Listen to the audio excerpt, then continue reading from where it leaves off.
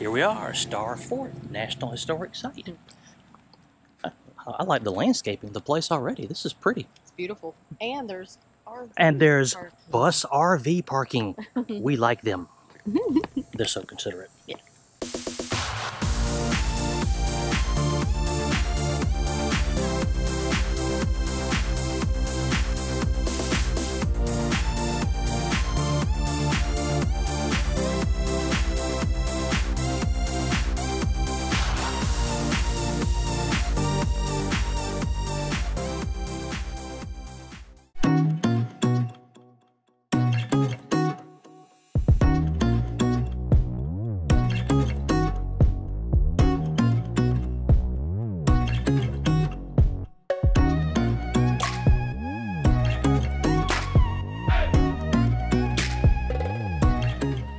Why is it called 96?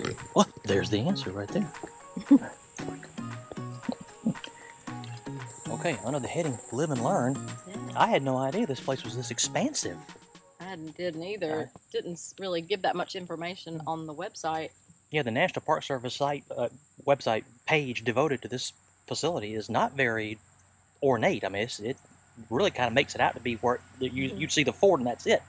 But as you can see here, you know, this is the fort, but there is all this with significance as well. So. They even allow fishing in the pond.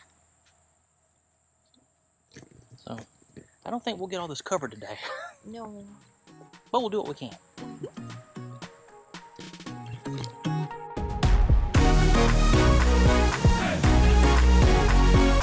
So check out the visitor center.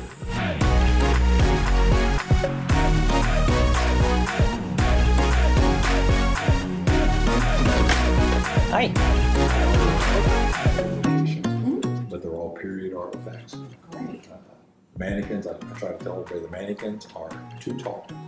Yeah. Average height back then They're was like me. 5'6" was the average height.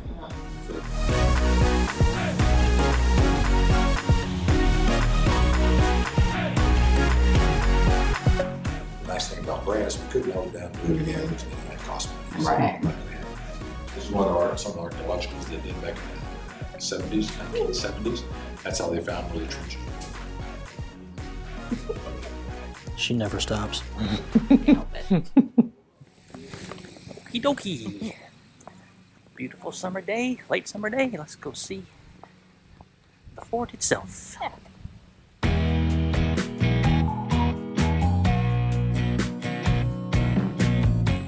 Nobody said there'd be snakes.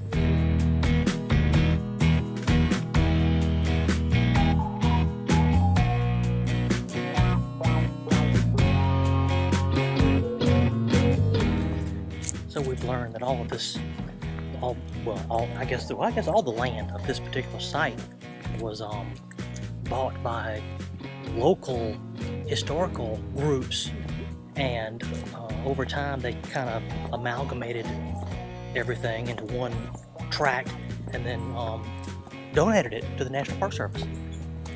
This is local grassroots efforts, long-term results.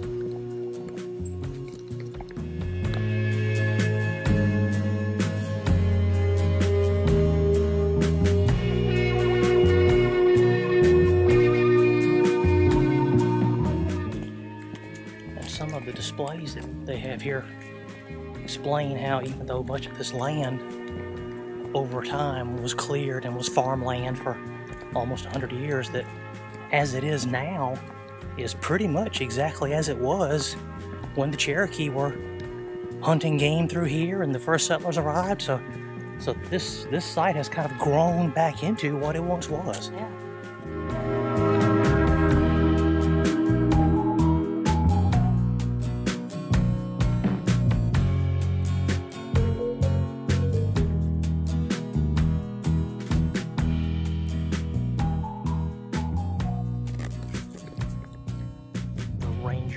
Volunteer who was fantastic. yeah, kudos to him. Richard, his last name escapes me, his first ever. Yeah, look him up if you ever come by. He knows everything. Explained to us that this entire field, at the time of the siege, the second battle of '96, the siege, was actually a mile. I'm going to give you a 360 here. That this entire clearing was a mile wide. That the Loyalists had cleared all the trees for that far around to construct the fort. And so they could see that they could see their enemy coming from a distance. So as you can see from what I just showed you, a large swath of those trees have grown back over the last 250 years. And the opposing forces dug this trench out to approach the fort. 3 weeks of digging in the red clay of this area. In June, in wool, in red clay. While being shot at. While being shot at. Good Lord.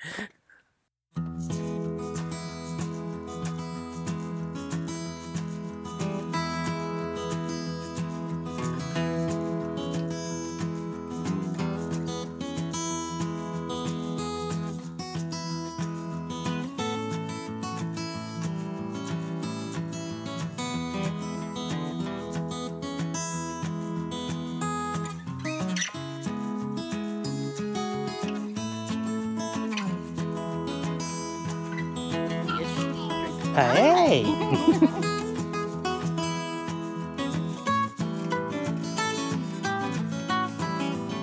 We definitely want to. Okay, so This is where you have to watch for snakes. Okay, that too. So we're in the fort right now. This is inside the fort. Inside the ramparts, you see the earthen berms, they actually remain. And of course they would have been a lot higher because all of this would have been a lot lower back then, but well, that and the sandbags on top. I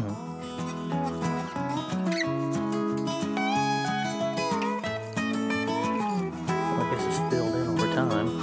So they dug for water, 25 feet, still didn't find any, so they gave up. But their water line was cut off by the Patriots. Laying siege. Yes. Once again, natural treasures found close to home. Live and learn. Live and learn. Woman and child. Or as we would call it, very small woman and child. Yeah. In comparison to my vertically challenged and vampire-skinned wife, even she is a giant in comparison. I like it. Someone you can actually look down to. So, why did the British burn 96? Because they were jackasses, that's why. you see, the birds think so too. Even the birds agree. Poo on them. No offense to any fine citizens of the United Kingdom that may be subscribers to our channel. We love you guys. Yes. And for those of you familiar with South Carolina geography, as we see that this is what was the southeastern corner of the village of 96. So this is where the village, the township of 96 originally was.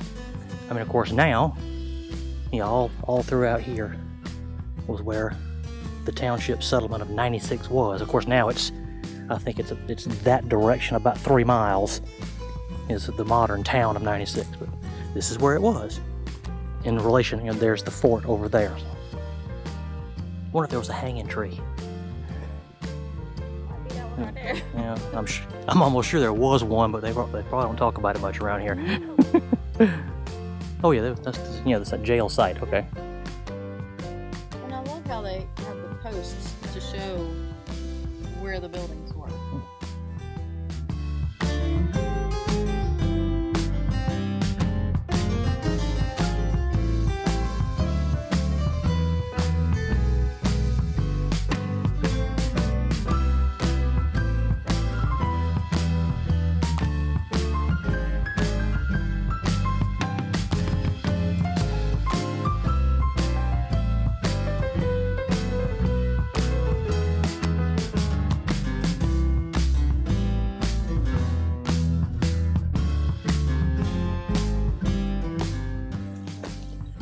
Boom.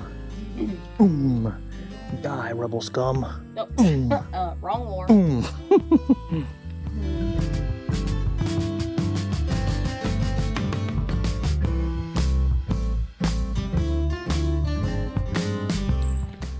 So that was 96 Nat'l National Historic Site.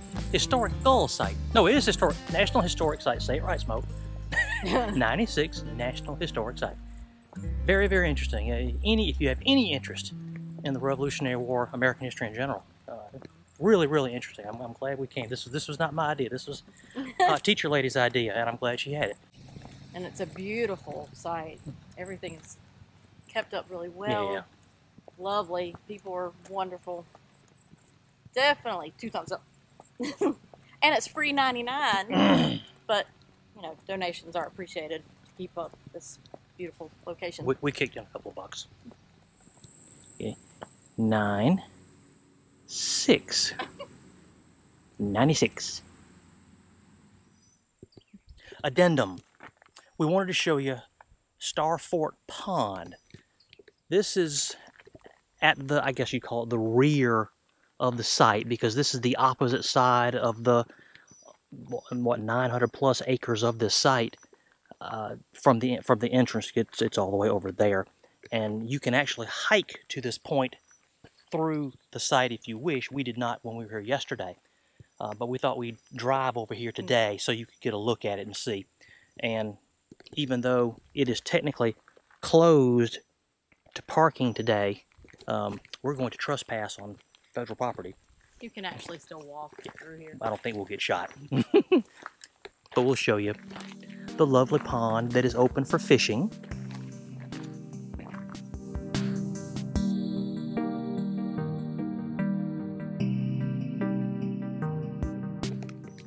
We are not fisher people, so we're not familiar with all these regulations and restrictions and different kinds of bait that are not allowed and all that kind of jazz. We just know you go to Captain D's and order what you want, and there's your fish. That's all we know. And you can see off on the other side of the pond, the walking trails. Those trails go back to the, for lack of a better word, the heart of the historic site, and will take you back to the site of the fort itself and the visitor center and the main entrance.